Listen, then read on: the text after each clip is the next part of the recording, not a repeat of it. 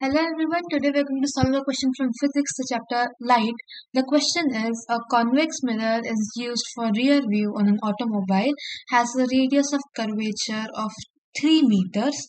If a bus is located at 5 meters from the mirror, find the position, nature and the size of the image. So let's get started here.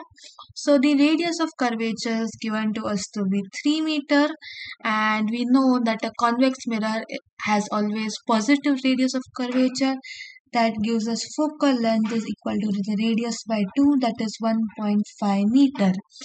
Now the object distance is given to us to be 5, and we know the object distance is always negative, so that is minus 5 meter.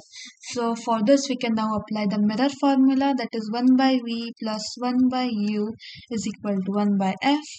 That gives us 1 by v plus 1 by minus 5 is equal to 1 by 1.5. Simplify this, you should get 1 by v is equal to 10 by 15 plus 3 by 15, that is equal to 13 by 15. So that gives us v is equal to 15 by 13, that is equal to 1.15 meters. So here it is positive 1.15 meters, that's why it is behind the mirror. The image is found 1.15 meters behind the mirror.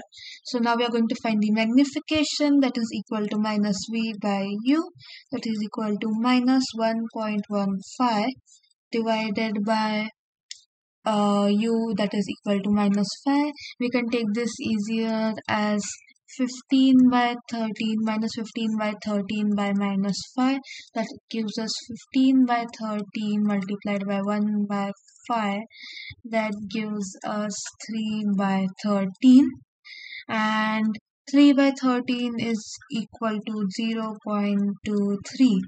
Now 0.23 here it is positive, that gives us the image is virtual and erect, and here 0.23 is less than 1, that means it is smaller in size. So your final conclusion is the size of the image is 0.23 times smaller. The nature of the image is virtual and erect, and the position of the image is 1.15 meters behind the mirror. So I hope this helped you out. I hope you all learned something today. Have a great day everyone. Thank you very much.